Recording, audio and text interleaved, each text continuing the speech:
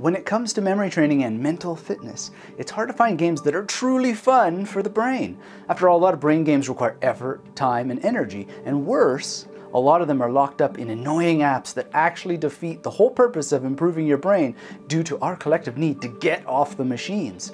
It's really the only way to protect ourselves from the horrors of digital amnesia. So if we want to truly experience mental exercise, we need to plan and complete approximately 4 brain training sessions per week. Oddly enough, these are the same findings of the brain science experts who studied meditation for concentration and memory. And the good news is that there are plenty of fun, easy, and rewarding games that are truly fun. They exercise your spatial memory, autobiographical memory, episodic memory, and more. And I've got a suggested schedule for you that makes it fun and easy to get more than enough fun brain exercises into your life without breaking a sweat. Let's dive in.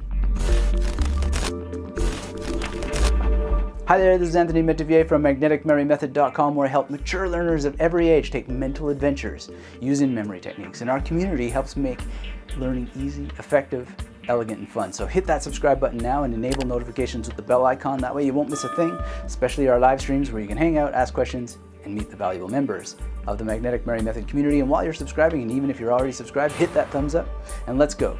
So there are some exciting word games that ramp up your brain.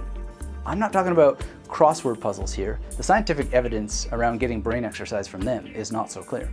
The exception is if you play them in a group, such as in the form of Scrabble.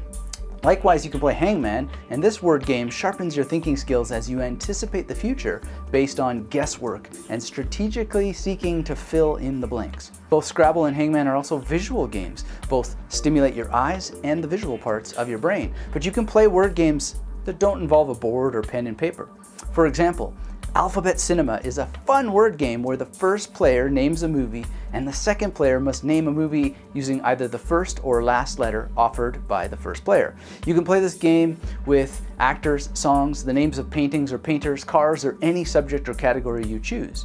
You can also write poetry in a group by having each participant contribute a line that rhymes with the previous one.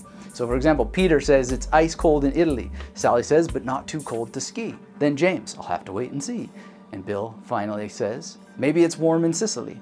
The goal is to keep going until a participant can no longer provide a line that rhymes. You can also play this game on your own, but in that case, it's usually called poetry.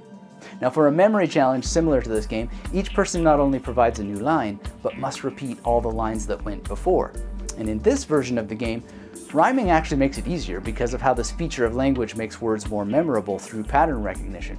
For more challenge, remove the rhyme component and just have each player add a new line after attempting to recall all the previous lines that have been entered. Now the second is combining coordination with memory. Now juggling is one of the most common brain exercises that uses the hands. It's fun and easy to learn if you break down the steps and use a process called deliberate practice. So to learn to juggle quickly, spend no more than 5 to 10 minutes practicing during any given session. Start by passing just one ball from hand to hand, then add a second ball and finally a third. And this is important. Never allow yourself to be frustrated. Just stop and take a break and come back to it later. You'll get it eventually and you'll benefit from enhanced perceptual and motor skills when you do. In fact, as scientists reported in a January 22, 2004 edition of Nature, juggling lights up visual areas of the brain. And another study published in the Oxford journal Age and Aging found that juggling helps adults between 30 to 59 years of age expand their capacity to learn new motor skills or improve existing ones. In my own experience, since learning to juggle, I have found this to be true. I now play even more complex music on guitar and bass than I used to tackle before, for example. Well, how to juggle? Step 1, relax yourself and breathe deeply. Some experts suggest that you imagine the infinity symbol in front of you. Why? Because this symbol closely resembles the pattern you will make in front of you as you juggle. Step 2, with your arms at your sides, hold your elbows close to your body. Then, with your palms facing upward, gently toss a single ball. Toss it from one hand to the other. When you start moving the ball between your hands, try and have the top of the arc pass just a touch above eye level. Again, keep in mind the infinity symbol as you throw, even with just one ball. Step 3, repeat the second step, but now with a ball in each hand. Throw the second ball just as the first reaches the top of the arc just above eye level. Throw and catch, catch and throw. Continue for as long as you can without getting bored or frustrated. Step 4, add a third ball. Now, don't worry about catching the balls in the beginning, but focus on throwing. I suggest practicing over a table so you don't have to keep bending down to pick up the balls. Start with 2 balls in your right hand, 1 in your left, or reverse this to find whichever is most comfortable. The hand with 2 balls throws first. Throw 1 ball to just above eye level, then do the same with the ball in the opposite hand. Then toss the second ball. Remember, don't worry about catching any balls to begin with. Just throwing the 3 balls to learn the proper height of the arc and see the infinity symbol in action is accomplishment enough. Repeat while making sure you never get frustrated, and always take a break before that happens, and then come back later. Step 5. When you can confidently throw all 3 balls and create the infinity symbol, now add catching. Toss all 3 balls, catch all 3. Work on rhythm and study the pattern. Soon you'll realize that you're juggling. Now, to add an extra layer of complexity, try reciting a poem from memory, sing, or even recite the alphabet backwards.